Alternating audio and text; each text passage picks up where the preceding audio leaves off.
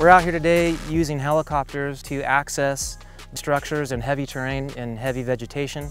We're utilizing HEC, human external cargo, in order to access these structures.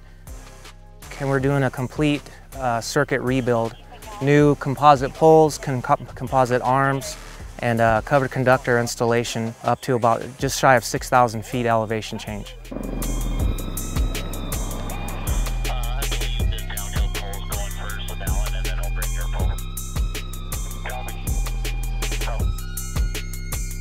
If the grid goes out and the power's not moving, you can't pump gas. Grocery stores aren't going to keep their stuff going. You can't pull out money. You can't do anything without the power that these guys are maintaining.